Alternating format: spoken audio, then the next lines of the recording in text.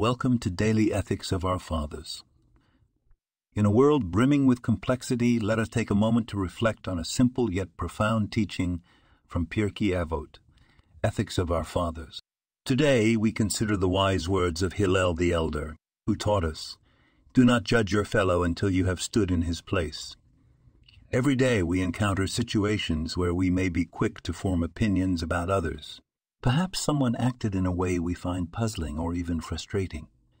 Hillel's teaching is a powerful reminder that we do not always know the full story.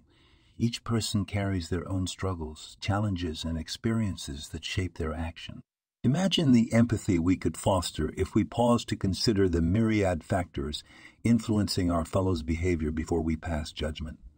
It's a call to humility, to acknowledge that we are not omnipotent and that our perspective is limited.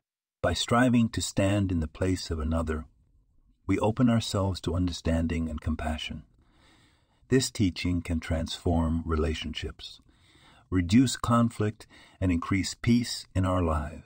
It's a small shift in mindset with the potential for significant impact on how we interact with the world around us. Let's carry this wisdom with us throughout the day and see how it changes our interactions for the better. This podcast was produced and sponsored by Daniel Aronoff.